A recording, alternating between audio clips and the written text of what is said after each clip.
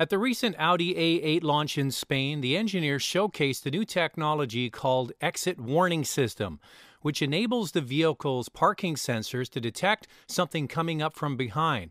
Because the vehicle uses electric door handles, it delays the opening of the door handles for a fixed amount of time in order for the object to pass, in this case, a bicycle. Ah, there she comes. So I just pull it some millimeters. You see? It started to flashing to tell me, oh, it's dangerous. And it delayed it, and it opened after she was. So it waits till the cyclist passes. Well, it basically waits a fixed time. It's 0.8 seconds, but it's enough to keep the cyclist safe. Yeah. Yeah. Have you ever hit her? No, never.